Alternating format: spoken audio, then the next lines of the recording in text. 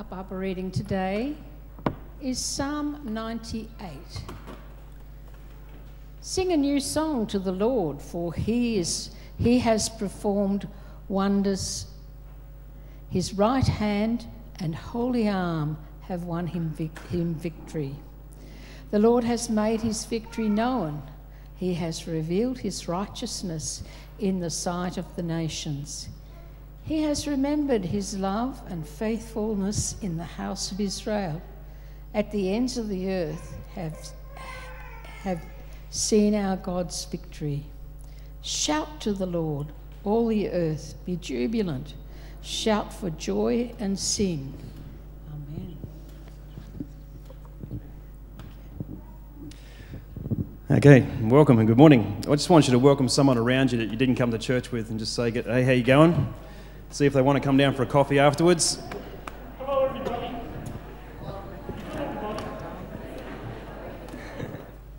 Excellent to have you out. And I just want to back up, eat, laugh and connect. I think that's going to be a great Sunday, and there's 30 of us already got our names down, and we'd love to see that at least doubled. It's just a great way to meet new people too, and just spend time over a meal. And it's not going to be a huge event, like as in you don't have to cook an absolute feast for anybody. You take a plate with you if you go there, or if it's at your place, people bring food to you, and that's pretty good, isn't it? Always like it when people bring food to me. Just saying.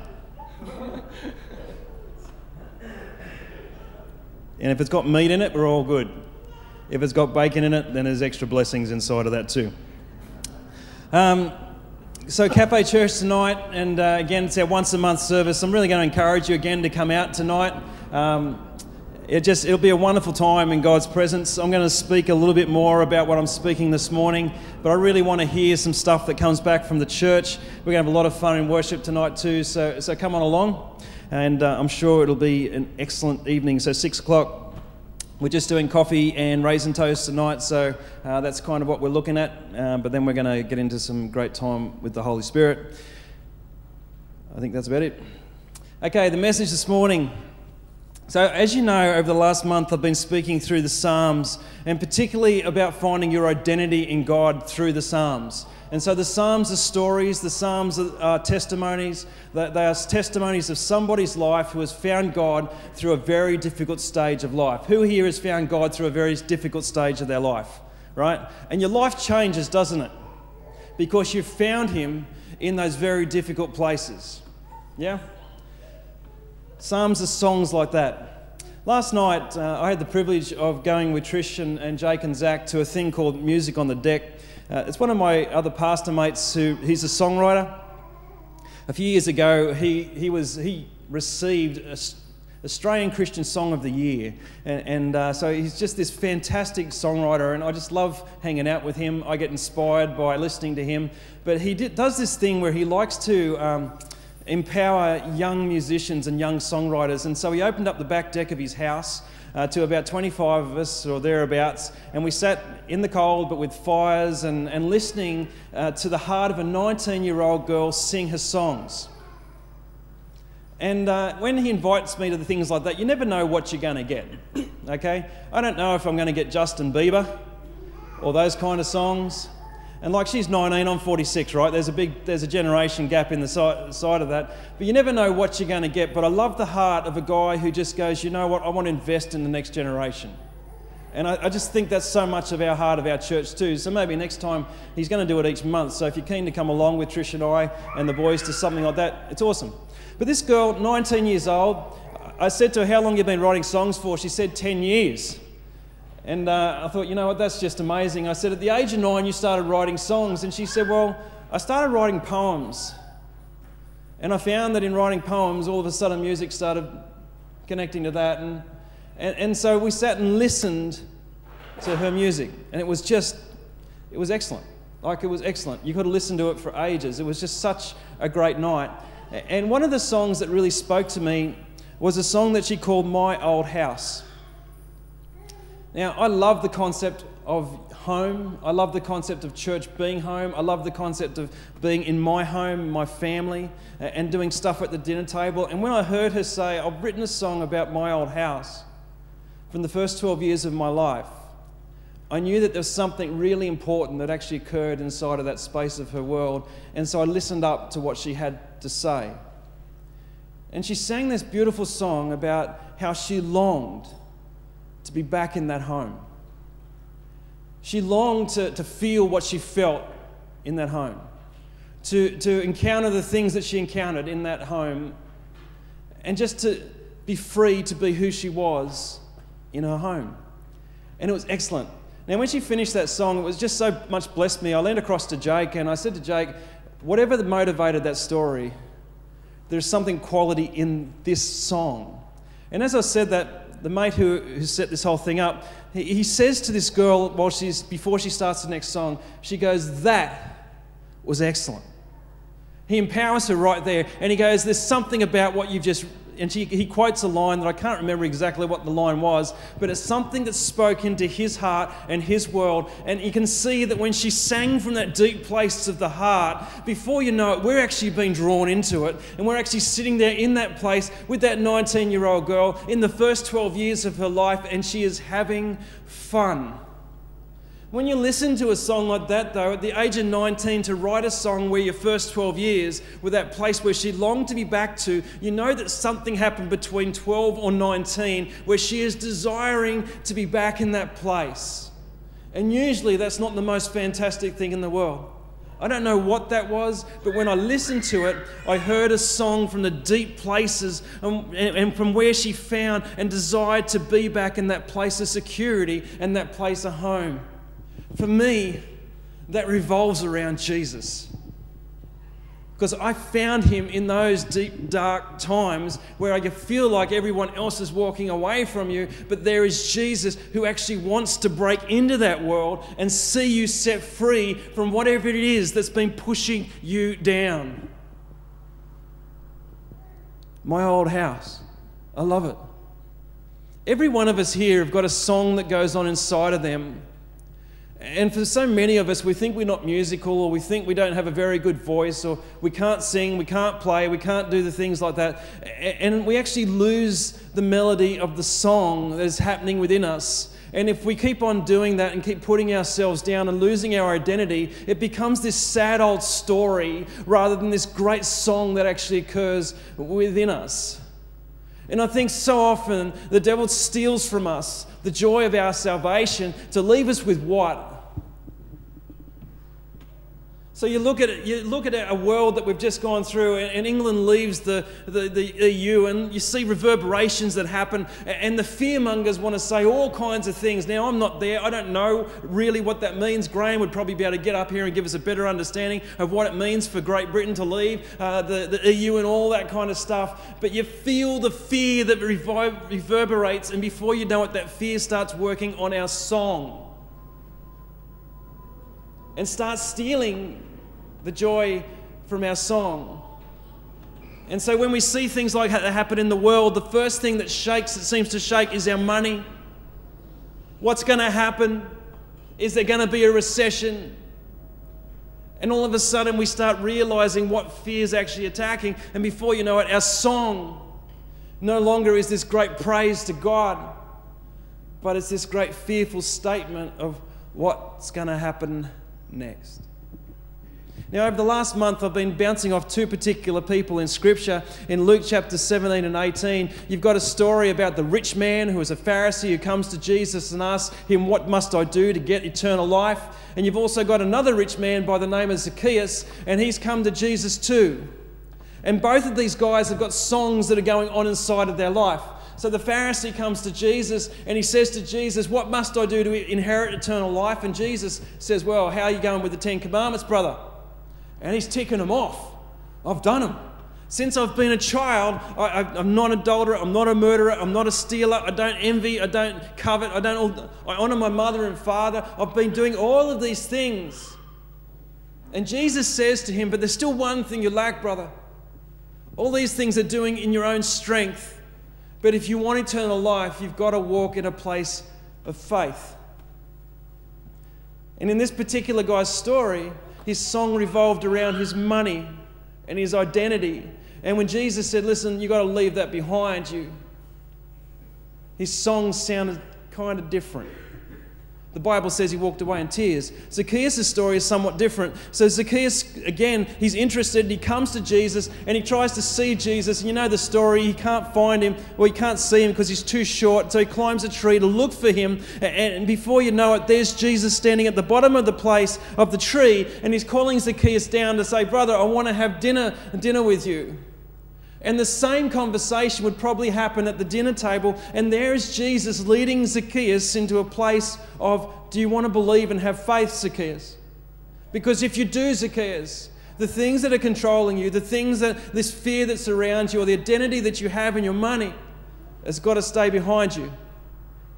And Zacchaeus, we know of his story, he actually responds in faith. And the Bible says he comes out of his house and he starts rejoicing. He's rejoicing to the point where people are going, what on earth is going on with this guy? We know who this guy is. We've seen his past. We understand his past. This guy is not a very good guy. Jesus, what are you doing even having dinner with him? You're actually honouring him by doing that. And Jesus goes, it makes no difference as to whether I talk with a Pharisee or whether I talk with a tax collector. The same message is going to pour out of him. And he's calling them into faith. He's calling them into life. One guy had his book ticked of all the things he believed he had to do to live a good life. The other man was collecting all the money he needed to collect to make sure that he had a good life. But in both stories, Jesus comes to them both and says, I've got a new song to sing. A new song to sing. One song with the Pharisee, it sort of has this, he goes away in tears. And the other song, the Bible says he rejoices. You know, when we sing songs, and some of these songs that we've been doing today, and the one we're going to finish the service with, we're going to finish the service with Mountain. There's a bridge section to most songs that we do. And if you don't know anything about music, let me just briefly explain it to you. Usually you've got a verse and you've got a chorus, and you cycle between the two. And you might have 2 verses or 3 verses, or if you're a long-time Baptist, some of them have 15 verses, right? I remember when I was a kid and I was at church at Leakumbrella Baptist Church, and my father said open up to 622, and I opened up and it was about 8 verses. And it was played so slow, I'm thinking, this is going to be longer than the message. So you've got a verse and you've got a chorus, but in a lot of songs we do, they have a bridge. And a bridge is usually this crescendo part that you come into to declare something so massive and so mighty. And so when we sing Mountain at the end of this service, you'll hear the Holy, Holy, Holies, and you know what I'm talking about. It's this part of a song that actually changes it and changes it up, and we use it as a dynamic shift. You'll hear that happen inside the musicians, a dynamic shift up. You'll hear it in the drums. Yeah? Amen? Amen. Love the drums. Love the one who plays the drums. Love the one who plays the guitar there too, right? Yeah? Is that cool? Just because they're my boys. I actually love the one who led worship. That's Colin. He's not even related to me other than through the blood of Jesus. I love Bethany. She's just an awesome singer on the planet. I just really think there's so much ahead of her. I love Victor, who's on the keys. I love Craig. Who loves Craig? Yeah. I love Michael on the sound over there, and we're just connected by the blood of Jesus as well. And you've got these guys down the front here just serving God. And what about the guys who did communion this morning? No, sorry, offering. And how happy are we to see Lisa here? She has a groove inside of her that she's going to bless you guys week after week. I am certain and sure of it. But this is the thing, right? We're connected by the blood of Jesus. And all these things work together to create this bridge that we actually sing together as a church. It's the same deal with our story.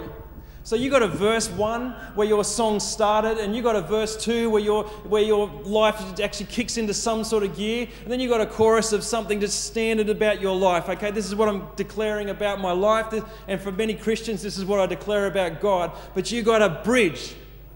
And a bridge is one of these moments when God or Jesus actually intersects your life and shows to you something of who He is, which usually surprises you.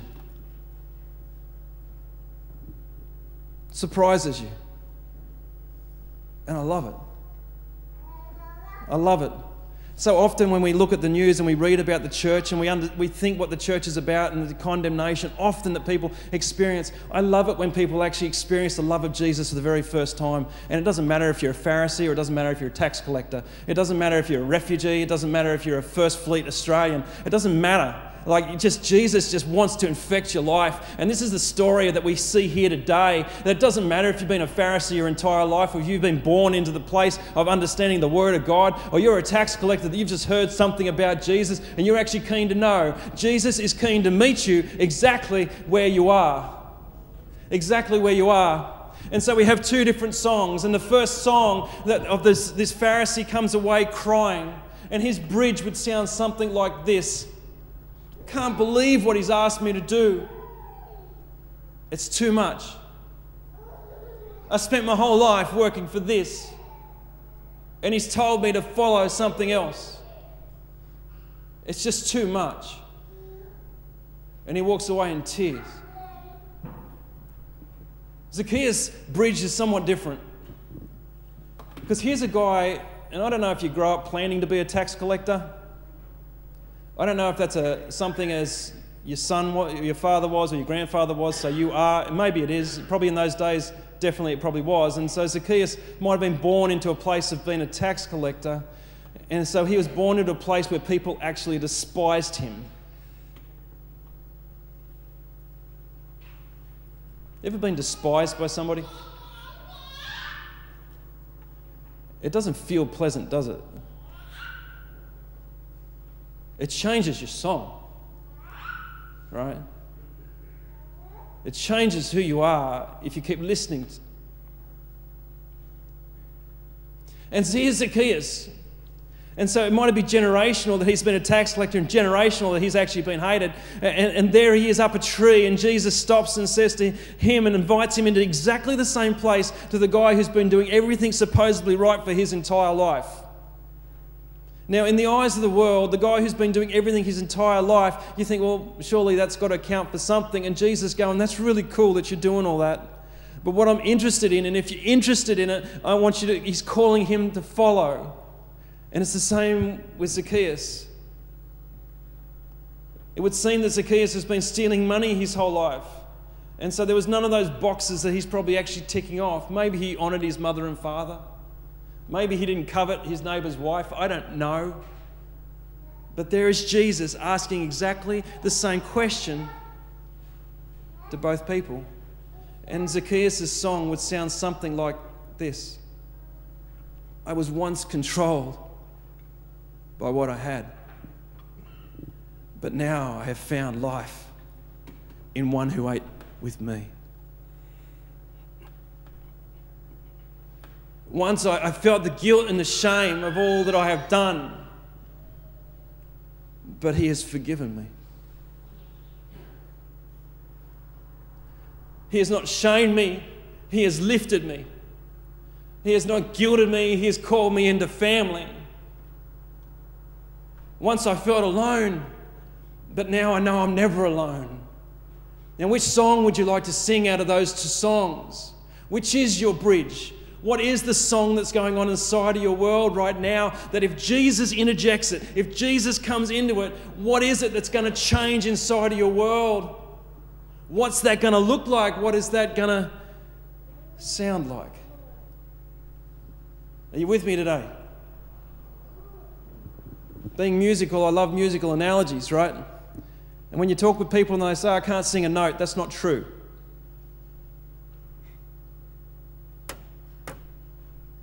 You can sing a note. Is it the right note? I sang about 50 notes this morning that weren't the right note. Anyone pick up on that? Pam did? I don't feel any guilt or shame over that, Pam. I encourage people just to sing, right? From the heart. From the place where Jesus meets us. Where he meets you. And I discover in that something so freeing and liberating. Jesus in If you've got your Bibles, open up to John chapter 14. And Jesus is signing off with his disciples before he goes to the cross. And he says this in verse 30, "I won't speak with you much longer, for the ruler of this dark world," or the devil, if that's what you call him, or Satan, "the ruler of this dark world is coming, but he has no power over me." Do you like that, Jesus saying that? Satan has no power over him. Who's up for that? You don't have to be Jesus for that phrase to resonate with you. He has no power of me, for he has nothing to use against me. Now, Jesus is perfect. He never sinned, and nobody thinks he's got anything to use against him. But in our world where we know that we've fallen, we know that we've screwed up, we know that there's many things that we're ashamed of doing, we always think that Satan has something against us, don't we? And even in my world, I know that Satan has this habit of just reminding me of my past to say, you haven't forgotten that, have you, Matt? You haven't forgotten all that stuff back then. And what I find is I'm listening to the wrong voice. Because I have Jesus who declares over me that saying through his blood, through what he has done, Satan now has nothing to use against me, which means he has nothing to control me with. Not fear, not condemnation, not guilt, not shame. He has nothing to control me with. Now, if you go to the next chapter in John chapter 15, Jesus actually gets in he starts telling a story, and he says, "I'm like a sprouting vine, and the farmer who tends the vine is my Father. He cares for the branches connected to me by lifting and propping up the fruitless branches and pruning every fruitful branch to yield a greater harvest. The words I have spoken over you," Jesus says, "have already cleansed you." The words that he has spoken over you have already forgiven you. Satan has nothing to use against you because of what Jesus has spoken over you. Who here wants to hear today over you that you are forgiven? Okay? Know it, that's already occurred, and it's come out of the voice of Jesus, not just out of the voice of Matt. He has cleansed you. He has washed you. He has wiped all of that stuff away. To the Apostle Peter, he says, I'm not about washing the whole body. I'm just about washing the feet, right? And that means he's just going, in this world, occasionally you're going to get dirty on the part that connects you with the world, but he wants to declare over you that he has cleansed you, that he has forgiven you, and that he's calling you now to a path of faith that looks like restoration. And my story of life is this: faith always provides me a path to restoration. I sat with this phrase in my brain all week. I wrote it down and put it on my desk, and I just think, is this true? That faith always leads me to a path of restoration. And I sat with it day after day and to say, Father, is this something that is truth in my life? Because I kept thinking of my circumstances at time, which looked like, is this actually restoration, or am I just more enduring stuff right now? What is this looking like, Lord? And then each day went past, he's saying, you're talking about faith. You're talking about what you cannot yet see. And if you're walking down a path of faith, God has something in store for you that's going to look something like you're going to be restored. Which means that Satan no longer has anything to use against you, which means that fear no longer has the ability or the right to control you, which means that shame no longer can knock at your door because you have been forgiven. Does that sound like a song to you? Does that sound like a message that could actually start flowing in your life? Last week, Seamus came up to me after the service and he said, Matt, you've got to stop speaking these positive messages because I keep walking out of here feeling so good about myself and the world wants to tell me how bad I am. Well, I just want to tell you what God sees of you. I don't care what the world sees of you. I just want to tell you what God sees of you. And God sees inside of you His divine nature. God sees inside of you a person who's created in His very image. God sees inside of you a person that He's planted eternity deep down in that space. God sees inside of you His mind that has been transformed and making you into the mind of Christ. God sees in you a masterpiece. God sees in you a new creation.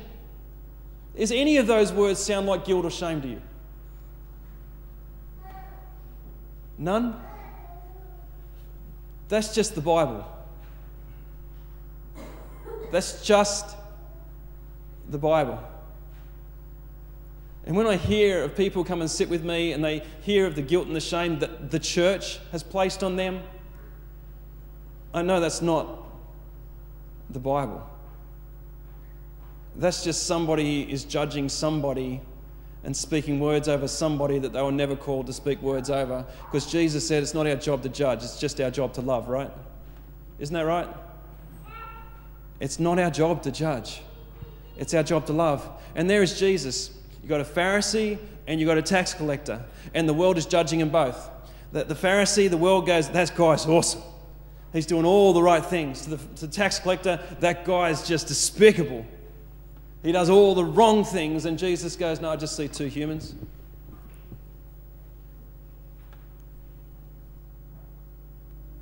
And just love them both.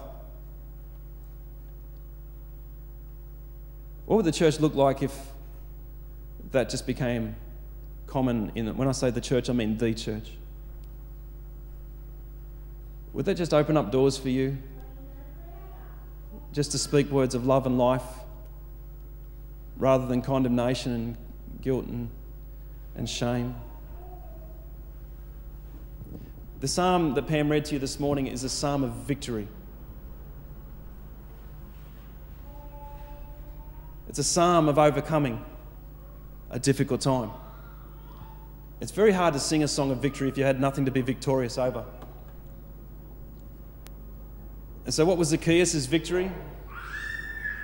That he listened to Jesus for who Jesus is, not what the world wants to tell you that Jesus is. He listened to the message of Jesus and he walked away from his old life and embraced a new life. You know what we don't know about Zacchaeus? We don't know if he left his tax collecting behind him. He might have still been a tax collector. But maybe he's a tax collector that was fueled by love rather than guilt. Greed. What would that look like? When Zacchaeus came to Jesus, he hoped to encounter him. When he met him at the table, he could not help but encounter him. And there is Zacchaeus who responds to an invitation just to have dinner with Jesus. At that table, he is victorious over guilt and shame.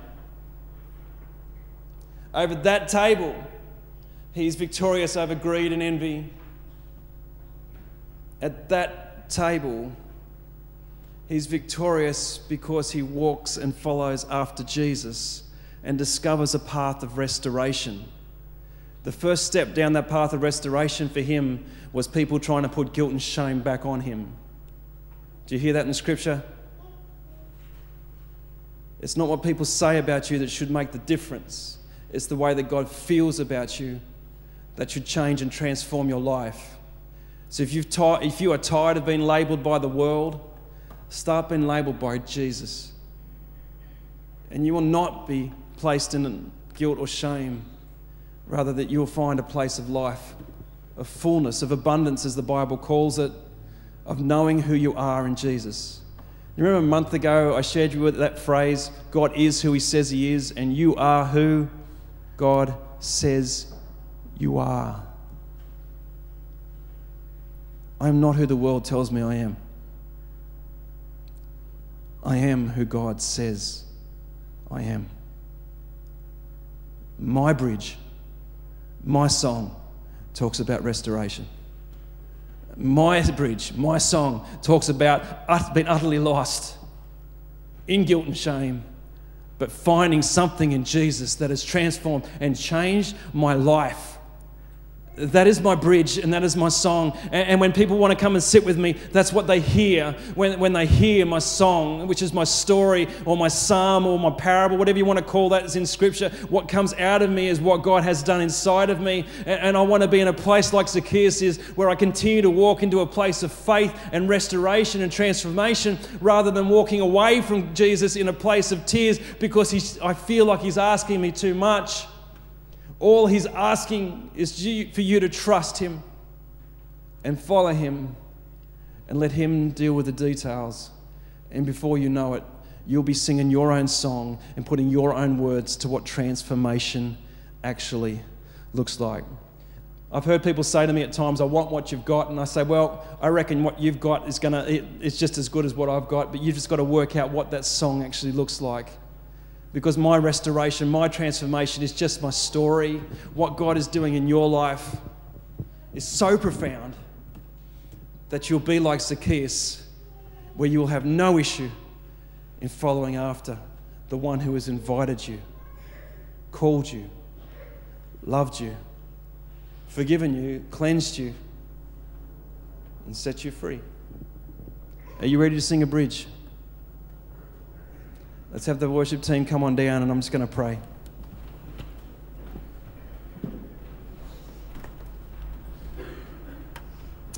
So, Father in heaven, we thank you for the song that is in each person's heart here. And I don't know, but I was like many people who just find I just don't even want to sing that song because I just don't even know if that's a place that you would just open to me. But Jesus, I know when I just opened my voice all those years ago, you met me at that table. Well, first of all, you called me out of a tree. You met me at a table, and you started a work that is ongoing. You started a song that has still been written. You've started a journey, Lord, that just ends with you in heaven in glory. And what must I do to inherit eternal life? Well, I believe in faith. I've already inherited that, so I'm walking into that destiny of eternity. But in the meantime, Father, continue the work that you have begun. And I pray that for each person here, that wherever we are in our faith walk or our faith journey, or even if we're even yet to start it, that this day might be a day in faith where we are called to follow, and maybe the words of hope start becoming the very things of the bridge that is occurring within us. The words of transformation and restoration, the words of grace. We pray that in Jesus' name. Amen. Now, is that a bridge? Father, this morning we just desire for our song to be something, Lord Jesus, that looks like transformation. And Father, the beautiful thing is that is what you promise. That is what you promise. And so, Father, we know that you're good for your word. We know, Father, that you are here. And so, Father, I pray that this morning that you'll come and meet people at their table. Call them out of the trees, Father, to find you, discover you. Father, we thank you that you are the one who is working all things together for glory. You are the one who is changing lives. You are the one who is transforming. We call you holy, Father. And we join with the angels to declare you holy, holy, holy. Amen.